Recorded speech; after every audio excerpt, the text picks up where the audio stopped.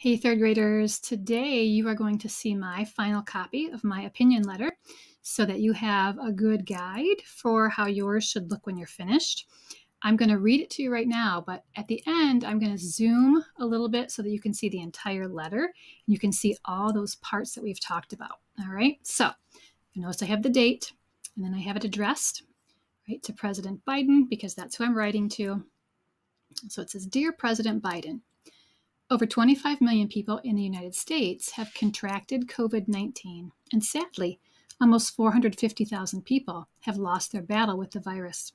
Stores and restaurants are closing their doors, and students are forced to learn in new environments while facing many challenges.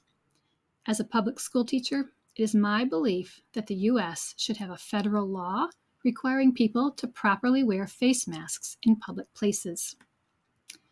First of all, the virus spreads quickly and easily without a mask. People can inhale germs if their nose and mouth are uncovered. Those who are sick are passing the extremely contagious virus to others when they don't take precautions like wearing a mask properly.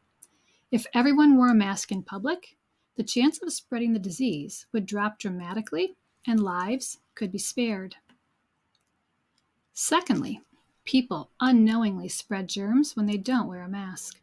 Many people don't have any symptoms at all, yet they are infected with the virus. They are putting others at risk accidentally. Often, a person will show symptoms of the virus, but not right away. The days leading up to that are when they are most contagious, and by that time, they have already exposed those around them. You might be thinking that no one would purposely get others sick, and I think that's true. But imagine if everyone wore masks and we didn't have to worry or wonder.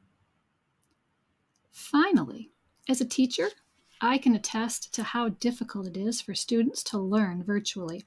Many families don't have adequate internet connection, which makes it frustrating for their children to do schoolwork in a timely manner. They have difficulty watching teaching videos and uploading assignments. Oftentimes, parents need to work, and students don't have help or support during the school day. That means they're learning on their own, or worse, not doing any learning at all. We all know virtual learning is not an ideal situation. It's true that many families chose remote learning for safety, but they were not prepared for this pandemic to go on as long as it has. Virtual learning is a temporary solution, and the long-lasting effects won't be evident for some time. If proper mask wearing were a federal law, the virus could be contained, and students would be able to return to the classroom where learning is more effective. As you can see, having a federal law requiring people to properly wear face masks in public places could be the missing puzzle piece to getting our country healthy and back to normal. I am hopeful that you will do the right thing and consider my suggestion for the good of the nation and the citizens who deserve more. Sincerely, Angel Linderman. So there's my entire opinion letter, right? It takes up one entire page. Okay, let me zoom out, make it a little bit smaller so that you can see all the parts and pieces of it. Okay, I'm going to make it a little bit tiny, so you're not going to be able to really read it, but you're going to be able to see the format of my letter. Okay, you'll notice in the top right-hand corner, like we copied down, there's the date. All right, here is my greeting, who I'm writing to. You'll notice that the body, that's the third part of my letter, the body or my message is in 5 different paragraphs. You're going to see the beginning of every paragraph, there's a big space, right? That indent that we push that first line in. So your eye can see, here's one paragraph, a second paragraph, a third paragraph, a fourth, and a fifth paragraph, right? Because we have our 2 triangles and our 3 rectangles in the middle.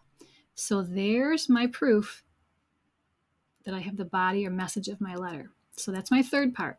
And then at the very bottom, you'll see that I've got my closing.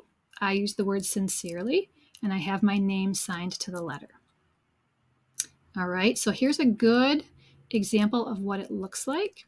Obviously, you can go back and you can pause the video and reread it and look at it and enlarge it and make it as big as you need to be able to see it. But this is what a friendly letter looks like. It's got 5 parts. Remember, we copied down our hand and we wrote those parts inside. So when you start to publish yours on Monday, you'll know how to lay out your letter and what it should look like.